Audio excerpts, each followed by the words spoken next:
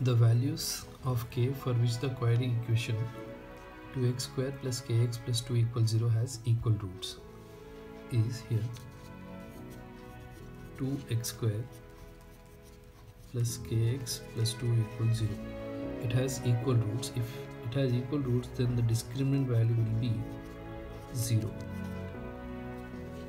If roots are equal, b square minus 4ac is 0. If we'll compare this one with the standard one, like ax square plus bx plus c, the value of a is 2, the value of b is k, and c value is 2. So substitute the values over here. So k square minus 4 into 2 into c value is 2. So k square minus 16 equals 0.